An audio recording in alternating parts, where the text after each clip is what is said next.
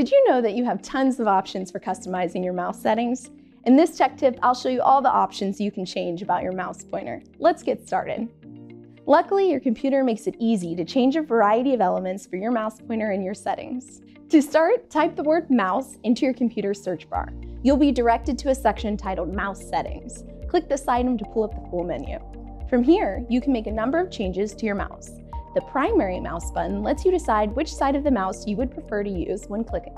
Additionally, mouse pointer speed lets you fine-tune your mouse speed to a faster or slower setting.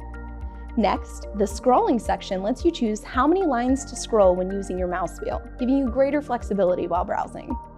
Finally, let's take a look at the mouse pointer menu.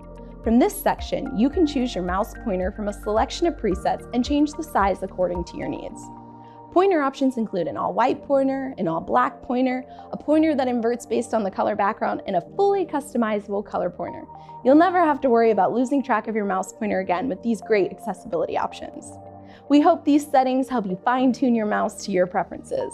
Make sure to subscribe and catch more of our tech tips, and please reach out if you have any questions on the technology at your organization. We'll see you on the next one.